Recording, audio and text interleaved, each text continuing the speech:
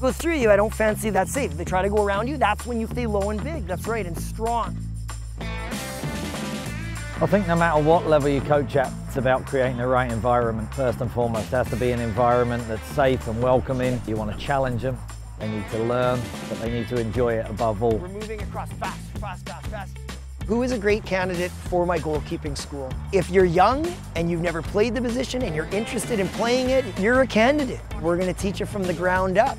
Are you elite level goalkeeper that's been playing for 25 years? You're a candidate as well.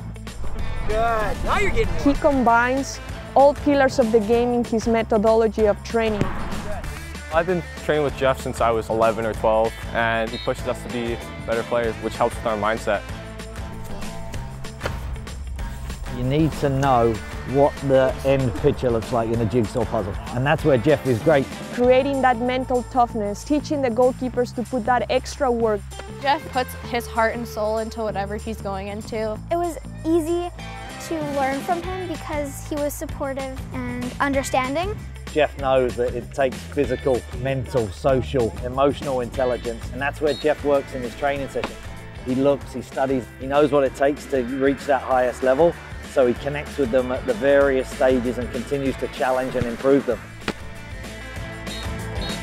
He finds a nice balance of being supportive and still hard on us and pushing us to be a better player.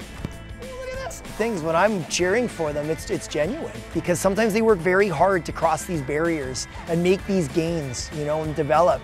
It's fun to watch these guys and girls do well. It's great.